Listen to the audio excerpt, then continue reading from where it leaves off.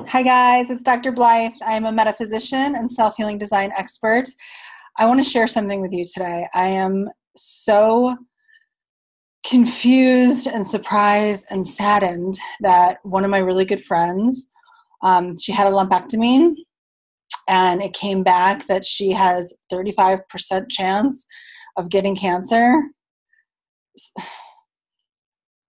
She has decided to get a double mastectomy. She doesn't even have cancer, and she only has a 35% chance of getting cancer. And she hasn't asked me what I think. I mean, she knows me, so she knows what I think, but she keeps telling me like all the information. And I keep making suggestions. But now that she's told me she's getting a double mastectomy and she doesn't want, that's just what she's doing.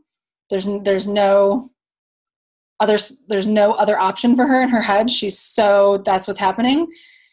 And I cannot believe it. Surgery, removing body parts in the name of prevention, is dated. It's dated. We already know that cancer doesn't happen that way. If you remove tissue, cancer is a disease of poor oxygenation. It's a disease of acidity. It's a disease of toxicity. Okay, both mental, emotional, and physical, environmental. If it's going to manifest in the body, it'll find different tissue. Just because you take the breast tissue doesn't mean that cancer won't manifest in the body.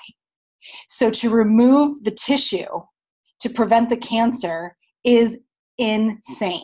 It's insane. We already know more than that. And when Angelina Jolie did it, my heart broke for her. I mean, I was so sad. I think I cried. I was so sad that she didn't have people in her circle that had a more updated understanding of how cancer manifests in the body and how to prevent it. We know how to prevent cancer. We know how to prevent cancer. So if you don't have cancer, play by the rules of prevention before you cut off your breasts. I mean, I am just blown away. This girl is super fit. She's an amazing yogini. She loves the aerial yoga. So, she's flying off the scarves and she's so beautiful and amazing. And she won't be able to do that for 6 months after she has a surgery. I hate to see her going through all of this in the name of prevention. And she has the same doctor, by the way, that Angelina Jolie had. And I'm like, who is this woman that is taking women's breasts in the name of prevention? It's dated. We know that is not how to prevent. We know that doesn't prevent. And it causes so many problems. When you start to remove parts of the body, I mean, the body works as a holistic system. Removing causes trauma in the body. It causes scar tissue, which blocks other processes of the body. I mean, having a tumor removed that you have is a case-by-case basis of what, is really the best choice there. But doing a surgery in the name of prevention is insane. And my friend also doesn't have enough body fat to use her own tissue to do the reconstructive surgery. So now she's going to use cadaver tissue. I mean, she's going to use donated tissue. And I don't think she's quite understanding the risk of if there's not a match and the whole other added complication that has. In my experience in hospitals with medical doctors when I had my C-section with my first, is that they didn't tell me anything that was going on. I did not know. I had decided to have a home water birth and my baby was breech. And so at 38 weeks pregnant, I had to find a doctor, and I still wanted to wait to see if she would turn. But my husband didn't want me to. He was too scared. And I mean, I had a doctor tell me that I could kill my baby if I did that. He's like, well, your baby could die, so you should just have the C-section. And when someone tells you that, you're like, okay, I'm just having a C-section, right? I was not told what the recovery was going to be, what the process would be. I mean, I just felt like a chicken going down the assembly line. I was like, wait a minute.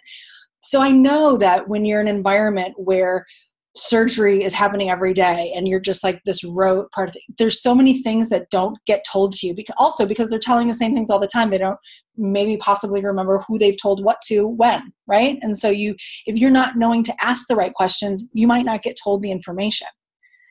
So the idea that there's a complication with transplant is really serious. And then if there is a complication, then to go back and have another surgery. So then she's out of her life and her practice for so much longer, when it's like she doesn't have cancer. She doesn't have to do it. I'm so like, I cannot wrap my head around. Maybe you guys can give me some insight. I cannot wrap my head around why anyone would do that in this day and age where we know so much more. I'm so confused. I love her. And I just can't believe her choice. So maybe you guys want to let me know what you think about that or what your experience is with that. Like I said, I mean, obviously I strongly dissuade anyone from getting surgery in the name of prevention of cancer, because it's just not how it works. And we know that now. Okay, I'm sending love to you all. Healing. Be in your love, be in your light, be in your power. Drink your fresh pressed green juices and your fresh pressed carrot juices and get yourself that powerful vitamins, minerals, amino acids, enzymes, the powerful vitality that your body needs. Give it to yourself, and you're going to see a brightness and an energy and a shift in your cells, because that's just what happens. Okay? Love you all. Ciao.